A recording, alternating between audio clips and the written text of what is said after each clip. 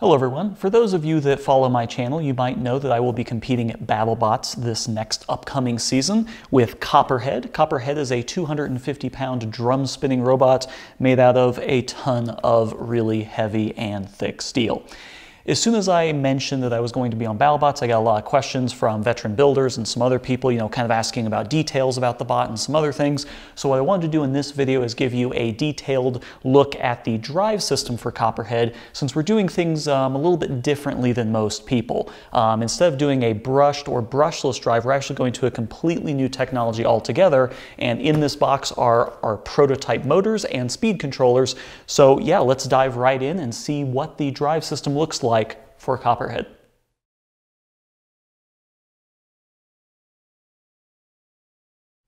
Some of you might know that my day job consists of largely doing product development in energy management and energy monitoring solutions.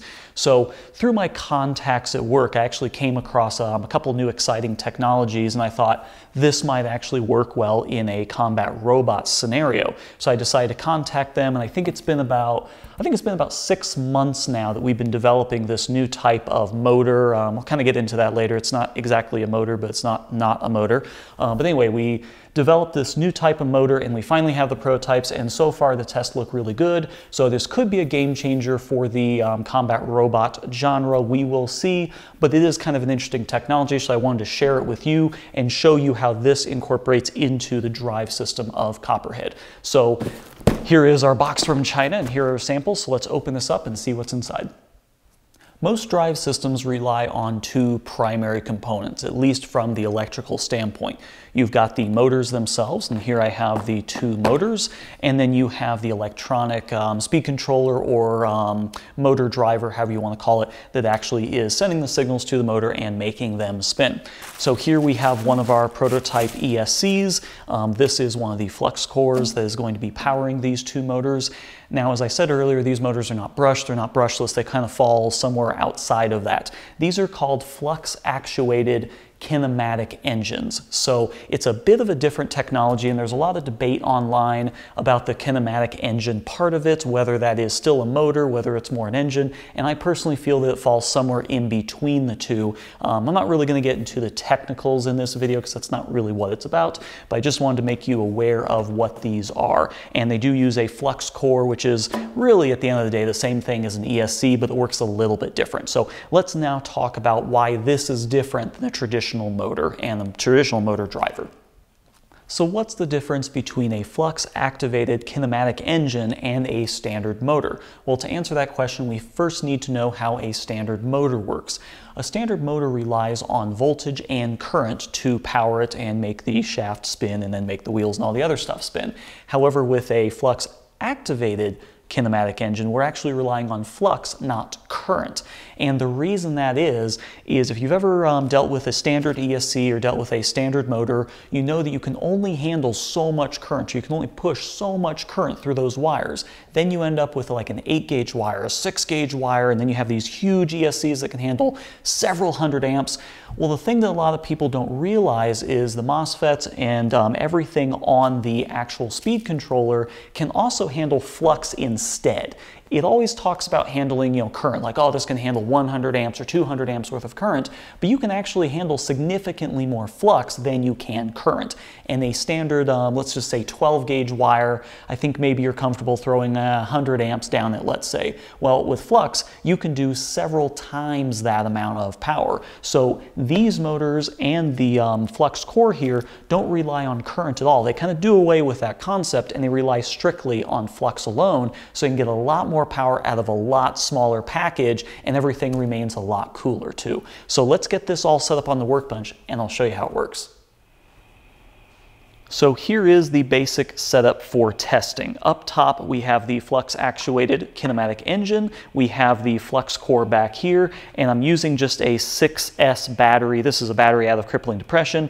Ultimately, we will be running this off 36 cells. It takes a lot of voltage to get the power that we need out of this, but just for testing, this should be just fine. There's no real load on this. Now, you might notice that this is quite small.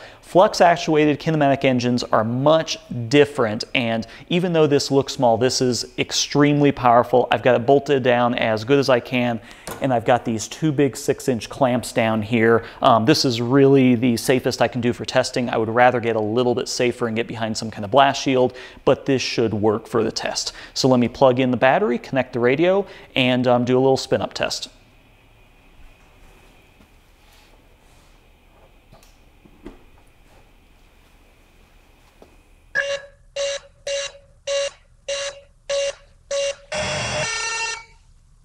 Okay, everything looks good.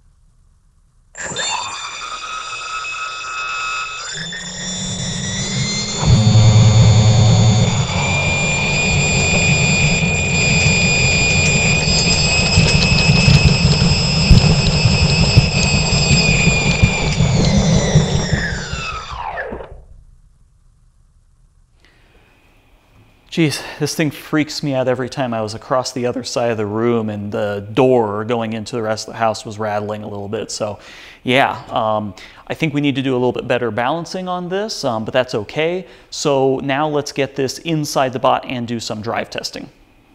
All right, so this is the first test drive of Copperhead. We got Zach here. We got Pete. Let's drive this thing. All right, somebody's got. Sorry.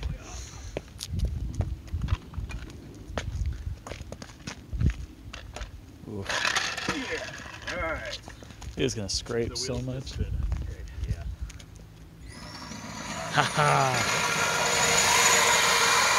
Oh, look at the wheel.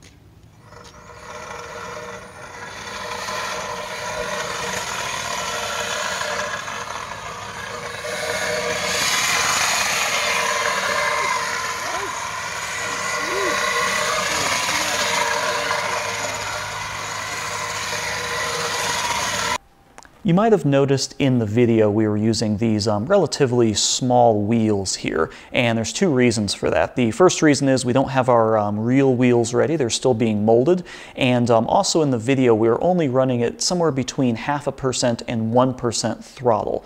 We did that because we didn't really want to screw up these wheels too much. You can see that they're already considerably compromised just from that little drive test. These are just some wheels that we got really cheap at Harbor Freight just for the testing. In addition to tearing up the wheels, we also didn't want to deal with the ramifications of sonic booms and things like that. We did go up to 5% throttle at one point. We blew out some windows on the neighbor's house, so we didn't really want to mess with that. So just for testing, we like to stick around 0.5% or 1%. For the final version of the robot, we're going to be needing significantly more tread than what these can provide.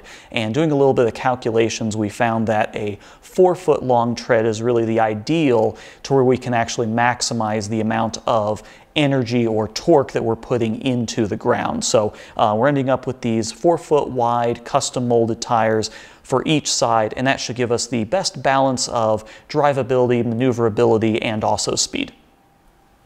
Overall, we're very happy with the performance of the kinematic engines over like a brushless drive system. They're a little bit more complicated to implement. You need much higher voltage. The programming on the ESCs is just a nightmare. And right now we're working with just kind of prototype parts. So we're not really sure how this will all go, but we're really pleased to be bringing this technology to BattleBots for Copperhead. So for all those teams out there, when I announced I was coming to BattleBots and you were trying to get some information from me about what our drive system was like and what our weapon system was like, here you go. We are using the Flux activated kinematic engines. I hope that helps you out. So anyway, check out more of the videos coming up on Copperhead, and also be sure to check out my Facebook page as well as the Caustic Creations page for all the updates on our Copperhead build. Thanks for watching, and check us out on BattleBots.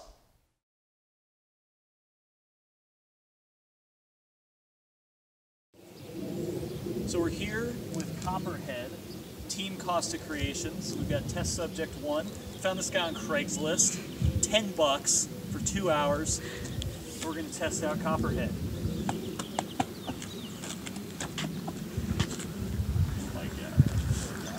Yeah, where do you put your feet?